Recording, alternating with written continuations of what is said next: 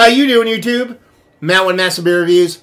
Back to get another review. A little bit of IPA time. A little bit of Maine IPA time in the form of SoMe Brewing's Apostrophe IPA.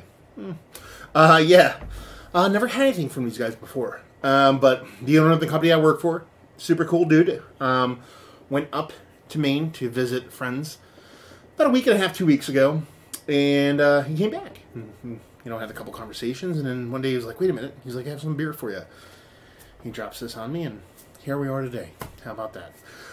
So thank you very much, Alan. As far as what it says on this can, it says, brewed and canned by SoMe Brewing Company, York, Maine. It's their Apostrophe IPA, an India Pale Ale, featuring mosaic hops, 6% alcohol by volume. No date on the bottom.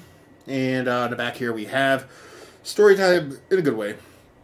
Apostrophe IPA began as an experiment with just mosaic hops. As it won our hearts, we continue to experiment to bring in old friends like Magnum hops and flaked oats. What you have now is this favorite version showcasing the tropical, citrusy, mosaic magic and solid malt backbone. We hope you enjoy. At SoMe Brewing Company, we brew beers for everyone, and they go on to talk about themselves. So how do we do it? We say some. I don't know what that means. Anyway, label is cool. It's pine trees and some other. It reminds me of another label I can't put my fingers on. So I don't hate it. I don't love it. Somewhere in between. But we're gonna drink it. So let's see what we have here. Give it this huge, tall pour. Hopefully don't get too much of a head on there. Trying my best. Anyway, man, that's got that haze.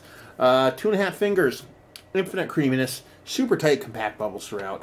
She's got a subtle haze to her, not even a subtle haze, a decent haze to her. A bit darker than what you'd expect from a New England style IPA, but they actually talk about having a decent malt backbone, so the little bit darker browns with hint of orange to it, or reverse that, orange with hints of brown to it, make kind of sense. You can glean a little bit of light through it. Not sure if you can catch my finger, but yeah, she looks the part. Let's say that. See if we can get a nose on her. That smells good. That's definitely like a stone fruit. I actually haven't talked about stone fruit in a while because I feel like a lot of the IPAs have kind of missed that. I'm getting a ton of it here. A heaping helping, peaches, and kind of tangerininess. With a bit of kind of regular citrus, like just a regular orange, but it's not overly candy. It's very kind of semi-juicy. Nice sweetness to it, and there's a little bit of that green kind of weedy kind of dankness in there. So this is covering all the bases of stuff that usually turns this motherfucker on. Yeah. Just nice to get a big punch of that stone fruit. I haven't had that in a bit. I kind of felt like I was being a little bit weird, be like, maybe it's just me. Maybe it's something changed in my nose or in my taste. No, because there it is. That smells absolutely fantastic. So, yeah, she looks the part. She definitely smells the part. Let's see what she tastes like. Cheers.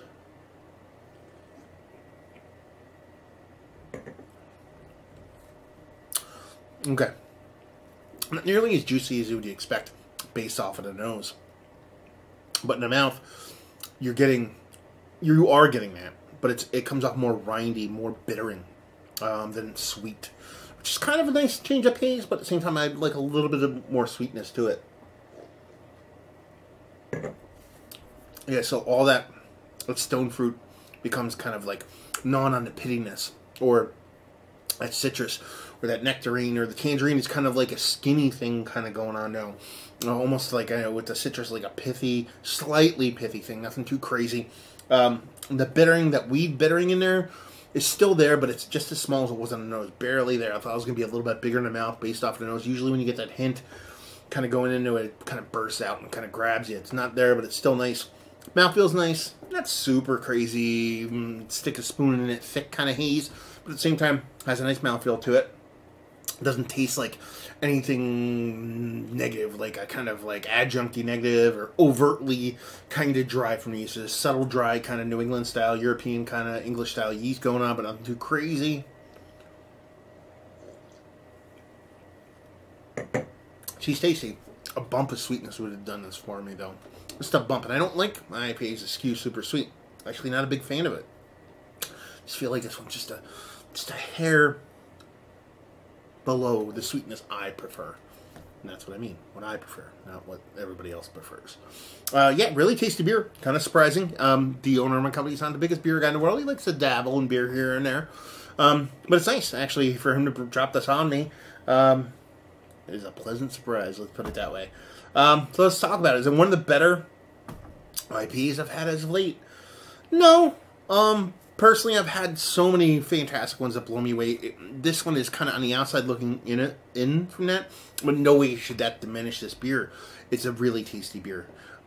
It's something I would absolutely not turn away. Like if I took a trip up to Maine, and I was out off the beaten path away from Portland and stuff like that, and I was kind of like popping around some bars or stuff like that, or I popped past a brewery and I went, oh, okay, there's some brewing, let's pop in there. I definitely want to try more from these guys. I have one more can. But at the same time, this beer is pretty damn tasty. I'd love to try it fresh. I have no idea how old it is. There's no dating on the can. Don't know if it sat on the shelf for 5 months. Don't know if it sat in my owner's trunk for about 2 weeks. But I don't think so.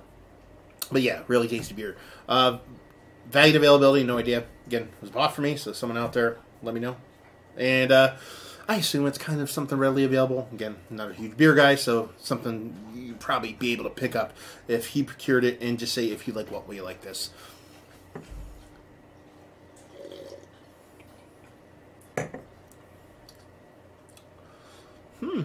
It reminds me of a beer, but I can't put my finger on it.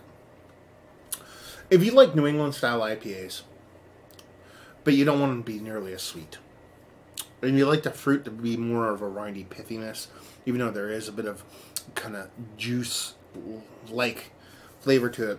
If you like stuff to not skew as sweet, you like it to be a little bit more bitter and be drinkable, because it's infinitely drinkable. It's definitely worth picking up because it's tasty, drinkable, and does not suck.